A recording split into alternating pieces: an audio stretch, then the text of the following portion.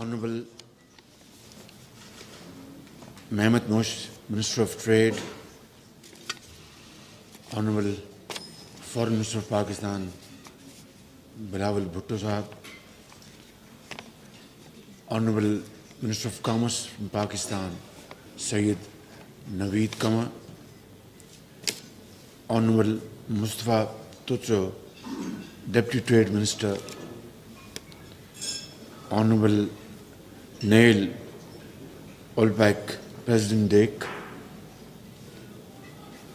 Ministers and prominent businessmen from Turkey and Pakistan, government officials, excellencies, ambassadors, ladies and gentlemen, Assalamu alaikum and a very good morning. It is really a pleasure to address this very important business forum of DEC, and I had the honor and pleasure to meet most of you during my previous visit to this great brotherly country. And today is a time when the entire world is passing through very difficult challenges as a result of COVID and then this ongoing war and of course other difficulties. And as they say, when the going is tough, I have amended this quote, then the tough gets tougher. So I think this is what we should be doing today. We had a great get-together last night where we had very frank discussion. And obviously I'm not going to repeat what I said last night. Suffice it to say that we are here to convey this message to our Turkish brothers and sisters. President Tayyip Erdogan and his team, and to Turkish business community, that we genuinely and seriously want to work with you not only to further strengthen our brotherly relations that has taken care of itself from centuries. What is very important at this point in time is to transform this brotherhood and fraternity into promoting our trade, investment, and cultural relations. And it's not difficult. Even though we don't speak the same language, but we come from the same religion. Even if we don't understand Turkish or Urdu extensively, but we come from the same culture and we have shared history and we have been partner with each other, supporting each other through thick and thin. And it is a matter of record that in contemporary history, I have received hundreds of Turkish businessmen from 2008 to 2018. And also your active participation in investments in Pakistan is highly appreciated. And above all, your contribution in humanitarian projects in Pakistan is very well known. I said this last night, and even at the cost of repetition, that the entire population of Pakistan witnessed your great efforts during earthquake, during floods, led by my brother, Excellency President Tayyip Erdogan himself and the First Lady. Today, we are here to seriously engage ourselves with you because you are very serious-minded business people and your achievements are outstanding. It's a shining example for all of us. I wouldn't want to take more time because we are going to listen to you today. But let's do 3, 4, 5 things so that we are able to achieve our targets. Pakistan has a buoyant automotive industry, and yours is far superior, no doubt about it. But then it's a question of competition, and in order to promote our sales, not only between two countries to third countries, let's collaborate and cooperate. For example, in your automobile industry, as I said, your quality is second to none. You are exporting to Europe, so those standards have to be met. But what we can do is, through mutual agreements, manufacture parts and components of automobiles at lower cost because your labor is very expensive. Ours is still comparatively cheaper. So we can have this wonderful win-win collaboration in this automobile industry. And then, of course, you produce your own grain and you are self-sufficient in wheat, we know that. But your textile industry is again, very strong. Pakistan textile industry is also, very rich in experience, and we have, great giants sitting here on the right side who are leaders of textile industry. So again, there can be, space and gaps to be filled by joint cooperation in textile, for example. Without going into details, this is again a win-win, collaboration between two brotherly countries. And then you are far ahead of Pakistan. In fact, you are one of the world's leading country in building dams, hydel power generation projects, and then renewable energy. We discussed Zolo last night. So your capacity to build dams and hydel power generation should be leveraged by us in Pakistan. So you will invest money, get profits, and we get cheap hydel power electricity.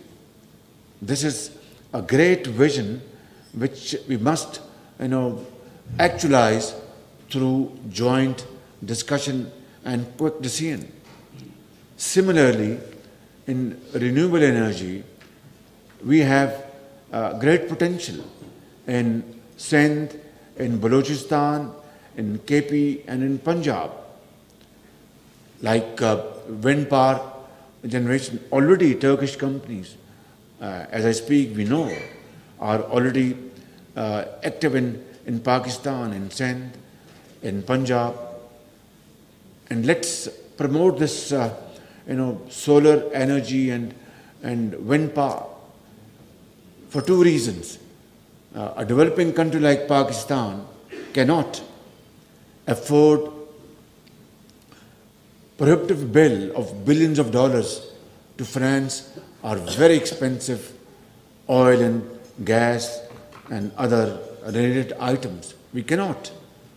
So we have to replace our import of raw material by, enlarging the scope of hydropower generation and renewable energy. And this is, a wonderful combination. Great investors are sitting here on my left, experts and experiences with you. Please come to Pakistan, and all our cascade from Dayamir Bhasha down to Tarbela Dam and Mangla is full of potential of 40,000 megawatts. 40,000 megawatts. And this will have two wonderful impacts. That it will control flash flooding. It will definitely be very helpful, because once you have such floods, it is devastating, and we've seen in 2010. And two, exploit these great potential points and convert them into energy. So, how to go about? These are matter of details.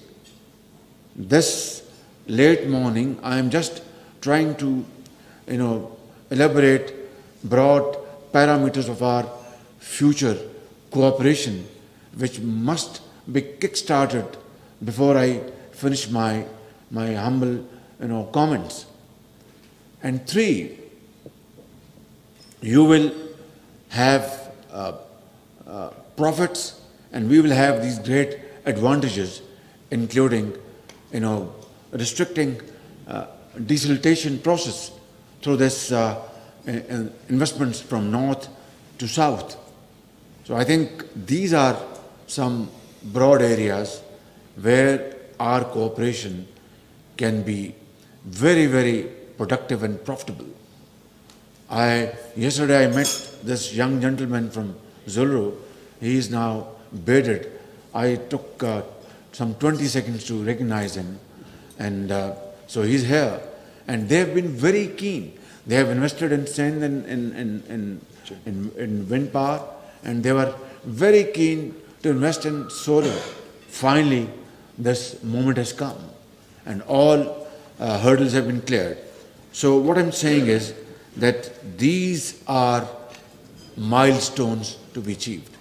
Only then will this have a semblance of reflection of our brotherly relations, which are very genuine. They're not artificial. A taxi driver here in Ankara or in Istanbul, or in Lahore, in Karachi, or Peshawar or Quetta, once he knows that a Turk brother is sitting in his taxi, he will say, I will not charge you, as they would not charge in Istanbul or in Ankara. Or somebody sipping coffee in a Turkish coffee shop, once he's known that he's from Pakistan, they will say, thank you, you are a brother, Kardesh. So I think this is what the spirit is all about. And it is not from today or yesterday, it is from centuries, my brothers and sisters. So I'm here today with my great team, on left and right, and of course on this right side, on the left side, to convey this message to you in no uncertain terms, and absolutely, loud and clear, that I will be, along with my colleagues, we will be, welcoming you with both arms to come and invest in Pakistan, promote trade, and, through innovative measures, through modern technology and modern skills. We have a very young population, 60% of our population, span from thank you, from 15 years to 30 years. And it is a big challenge. But according to this Chinese time-tested quote, a challenge has always with it, opportunities. So, this young generation in Pakistan, boys and girls, we can, and I offer this,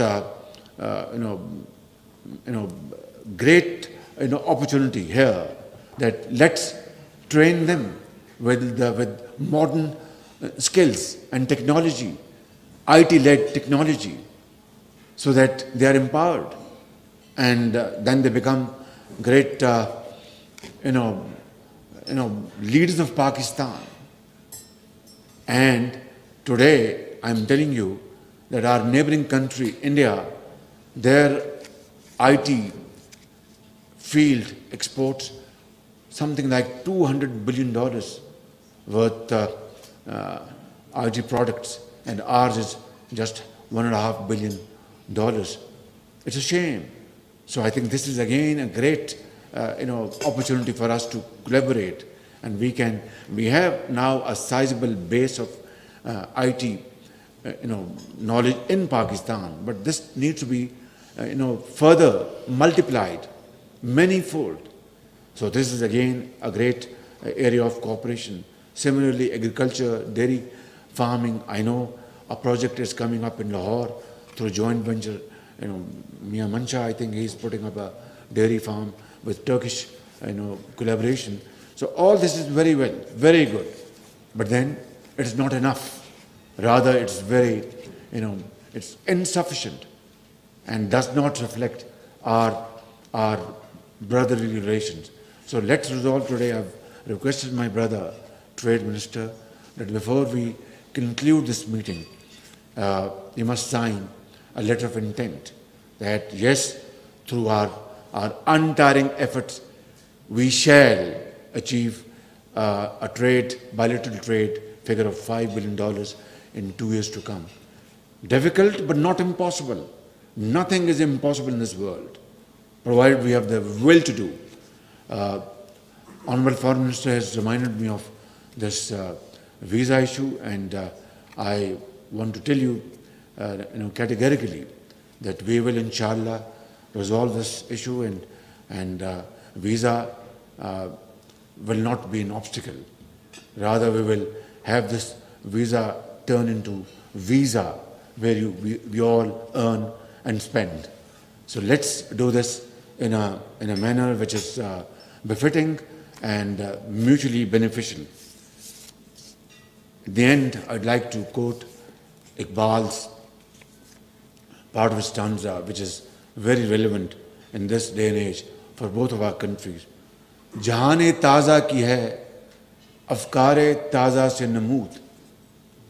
Jahan-e taza ki hai, afkar-e taza se namood, ke sang o khich se hote nahi jahan paida.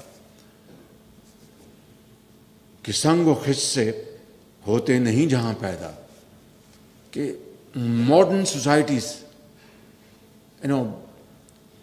innovative world and progressive societies, prosperous societies are not built through building palatial buildings and houses. If palatial houses were to be the hallmark of modern societies, then let me confess and admit we have, such, fantastic buildings in Islamabad, in Lahore, in Karachi, in Quetta, and Peshawar. But that's not how, modern societies are built. Iqbal says, कि संगो खिच से होते नहीं जहाँ पैदा. Through marble and brick and mortar, you can't build modern societies. It is only through innovation, through modern techniques, through knowledge, through hard work, through untiring efforts, through sacrifice, which you have done and which we must do. And together, we will, inshallah, achieve our position in the community of nations. Thank you very much. Allah bless you. And Turkey, Pakistan, Dosti, Zindabad.